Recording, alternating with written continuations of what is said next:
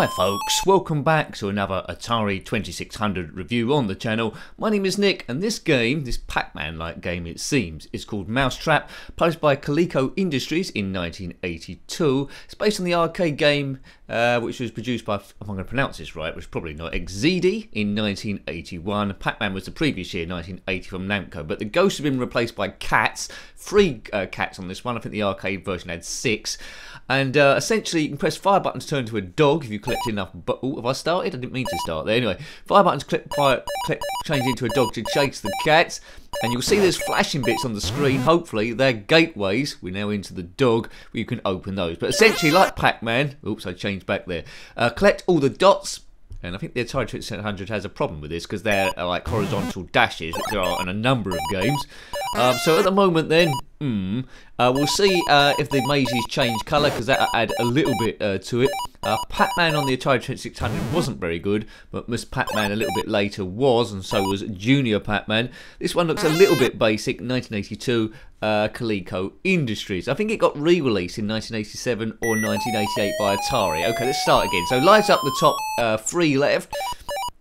Just collect all the pills by holding the fire button a long length of time. It seems to turn into the dog, but you're only that for a few seconds there.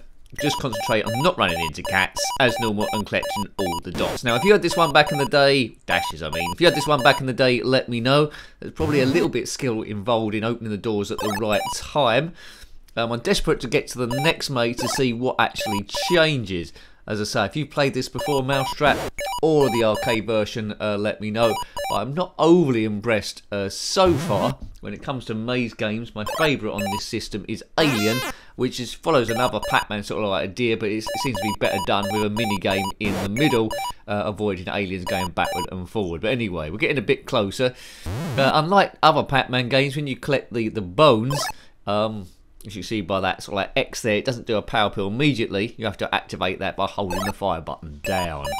Right, okay. It all seems a bit floaty as well, the controls. If you go in the other direction, the mouse still seems to be heading in that bit, so it's not very precise at all. But anyway, let's try and get past these cats.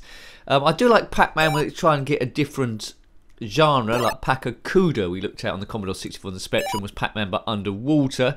This one, it doesn't seem quite as accomplished, but it is early 80s, 1982, so you know, I can't be too harsh. No bits of fruit appearing for bonus scores. There we go. And this maze looks exactly the same. Oh man. Now these reviews aren't about expert gameplay. They're about seeing how the game sounds and plays, but more importantly, was there enough there for you to want to go back and play it back in the day? Games tend to be quite expensive for the Atari 2600 because they were like physical cartridges. This would have kept me entertained for about 5 minutes, and then I would have soon got bored of the thing, I think. Maybe I'm being a bit cruel, but it's there as a piece of retro history, but I'm not really enjoying it to a great deal. But anyway, we reviewed quite a lot of Atari 2600 games, a lot better than this one, but although it's interesting to see, maybe it'll grow on me as the review progresses. But if you want to see other games, click on my username, that'll take you to the channel page, then click on the playlist tab, unless YouTube have changed it, and that will take you to the various systems. Atari 2600 will be there. It's all about seeing everything, the good, the bad, and the ugly. Right, so I think a good defence would be to lock yourself into this middle bit as well, so the cats can't get you. Normally with cats, you just put down like a basket with a rug in it, or throw them a ball of string. That'll keep them occupied. But anyway, there's this mouse head running around, which they will maybe get. I don't know. I think cats have got better stuff to do. Cats rule everything, really. And now I'm this big bulldog, but for a really slow length of time. What I don't like is the noise when you eat the cat. Like you would eat the ghost. Oh, it's right. Let's start again. Eat the ghost in Pac-Man is exactly the same sound as when you die. So sometimes it's not obvious what's happened. But anyway, restart again. Game's quite poor in my review.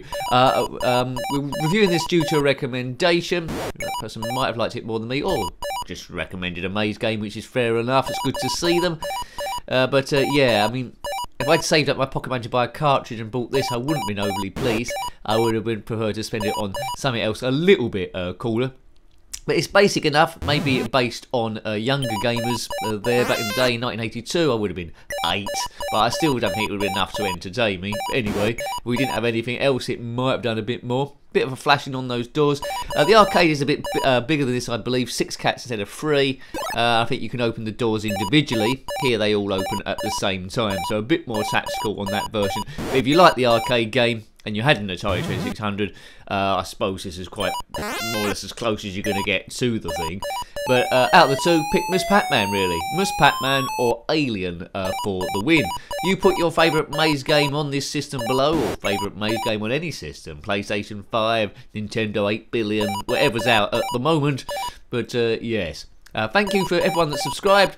If you haven't done so far, please consider subscribing, because that helps the channel grow, gives me power to potentially go full time maybe in the future, and be able to give this channel a whole lot more of love. Thank you very much for the PayPal contributions, coffee, super thanks, and all that sort of jazz, and to the members as well. If you want to support the channel a bit more, click on the members button, and there should be a bit video by me, tell you a bit more what it involves. So thank you there. I do try and put up as much as I possibly can.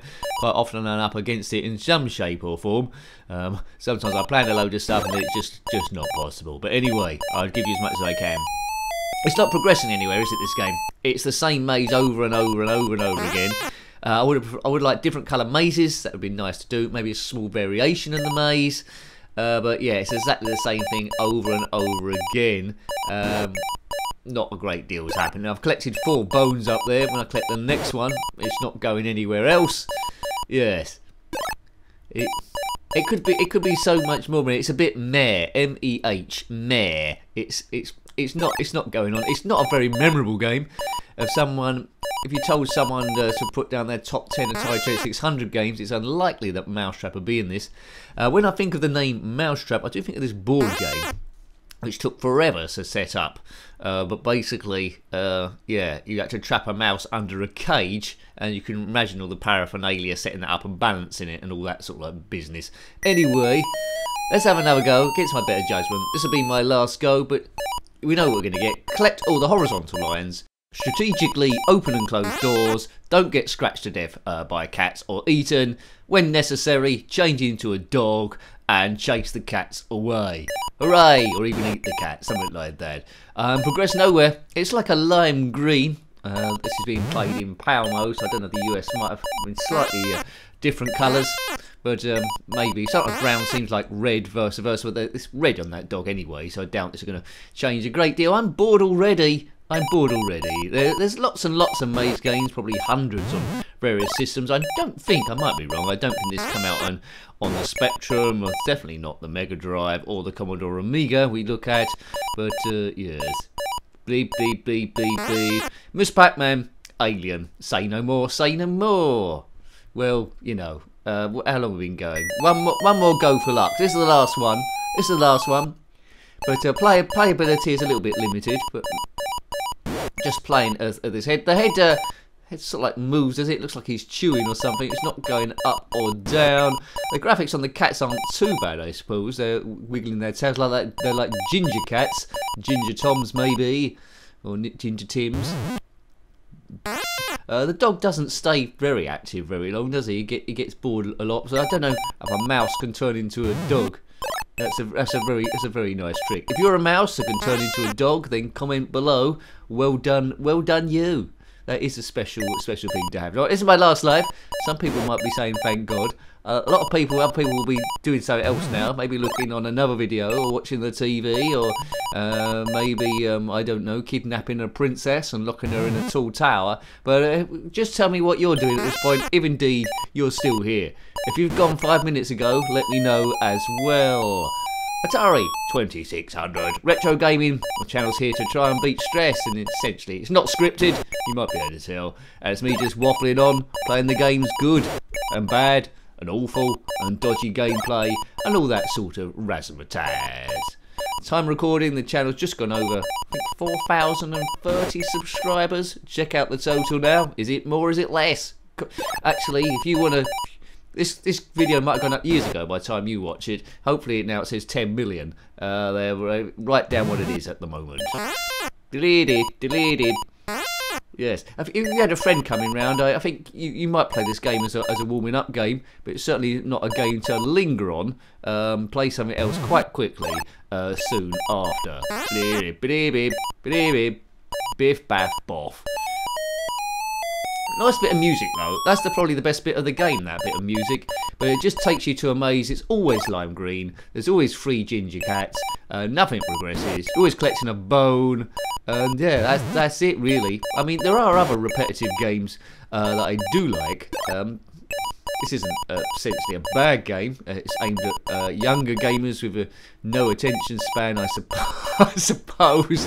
As an adult, it's not really meant for adults, but as an adult, I find it really hard to get into this, even from a nostalgia or retro point of view. And it's from an era that I really, really like as well. Early 80s, 1982, right early. I think the Spectrum had just come out at this very point, and it was a novelty controlling something that was even moving on the screen. Before that, we just had maybe teletext or CFAX. Isn't that exciting? Right, I think I've got this, have I? Right. Oh, look at that. It's this maze again. It's the last thing I was expecting. It's a lime green maze. Like a hedge maze, I suppose, from Hampton Court. Yes. Right. Normally on Atari 2600 games they have like a nice earthly sound. The sounds. These are quite high pitched, these ones. Recently reviewed Gyros, which was fantastic. That had music playing all along. So if you had a choice of 2 cartridges, priced the same amount of money, this or Gyros, definitely you would have picked Gyros. Definitely, ooh. Right, dearly. I think that's... Oh, right, I've got 2 more lives left. Let's lose them quickly. As Eminem said, let's lose it. Oh, God. Deleted. I mean, I could have done this review in 3 minutes, but anyway.